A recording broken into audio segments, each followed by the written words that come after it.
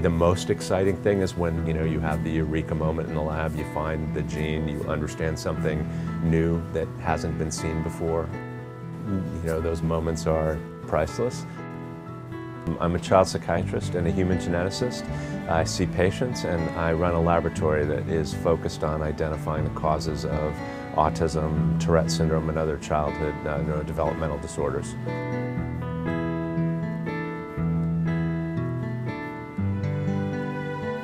As I started taking care of kids with serious psychiatric illness, it became clear how little we knew about these complex disorders. And the disorders are very complex. They've been very frustrating because of the level of complexity of the brain. The idea from the start as a clinician was to use genetics as a window into the biology of the disorders. And we're finally, I think, making significant progress. What we're trying to do is specifically to identify genes that contribute to these disorders.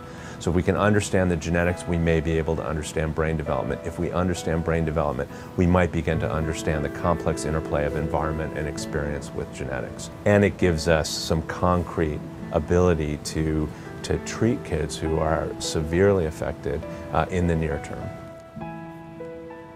Investing in research is tremendously important. It helps people know that there's a path forward. It helps get the best and the brightest.